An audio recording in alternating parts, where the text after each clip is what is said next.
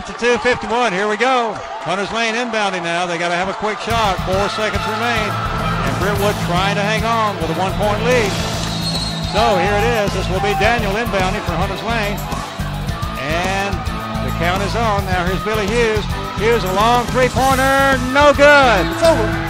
Whistle blows with 1 second. And a pushing foul is going to be called underneath on Hunters Lane, I believe, Isaac Harris.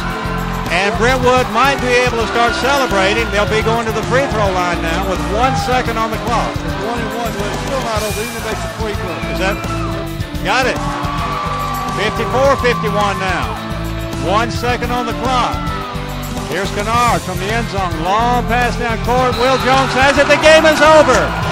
Brentwood is the Region 6-3A champion for the first time since 1995, and they'll be at home Monday night for the sectional.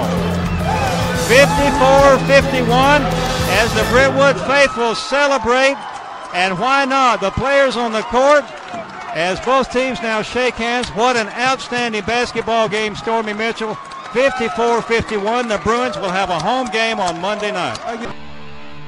We had some great spirit at BHS this year. Never was it better than at the thrilling victory over our longtime rivals, Franklin.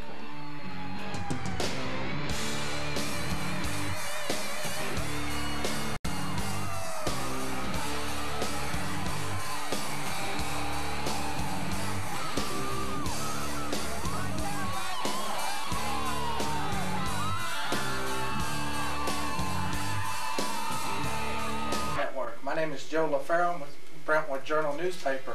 With me tonight is Brentwood High School coach Dennis King.